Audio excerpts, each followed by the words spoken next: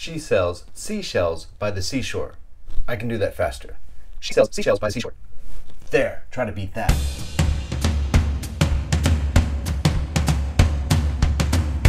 Moving away from highbrow poetry, let's now turn our attention to prose. In a few weeks, I'll be launching the 10th Agora Mystery. It is a little bittersweet because it's the last of Carl's grand adventures.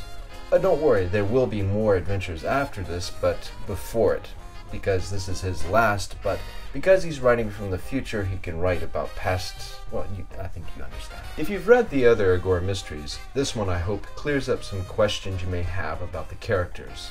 Most importantly, it tells about the end of Thomas Drake, Carl's principal nemesis. It also tells how Carl lost his wife.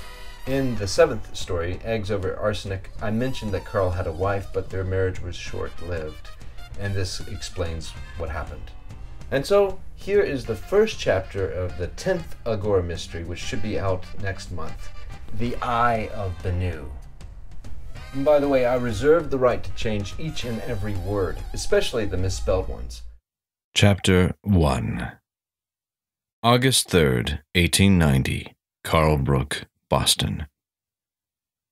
Since my last missive, I have received numerous letters encouraging me to write on a most difficult subject, the passing of my wife. Indeed, I have received equally numerous letters imploring me not to write on the same subject. It would be too painful a memory for me to relate, they said. It would tarnish my honor, they suggested. Whereas this is all true, I made a solemn promise to my readership almost from the beginning that I would tell of my final encounter with Thomas Drake. Unfortunately, I cannot speak of the end of Drake without speaking first of Anne. As difficult as it is, my honor dictates I keep my word to my readers, and I hold to the hope that it will somehow be cathartic. In my 48th year, I met Anne. We were soon married, and we enjoyed 5 years of complete marital bliss. This resulted in the light of my life in my old age, our daughter, Mary. The greatest disaster of my life struck in the winter of 1877, the 53rd year of my life, when my dear wife died in childbirth. What I share now is that sad story, and of Thomas Drake's ties to that tragic affair. While preparing my notes, long-forgotten and blissful memories of those days so long ago have returned and brought great comfort to Mary and me. Through smiles and tears, my daughter and I spent many hours returning to those times and patching together these nearly forgotten memories. For that, I am grateful. I readily admit that penning the Agora Society adventures has helped lift me from a gloomy existence.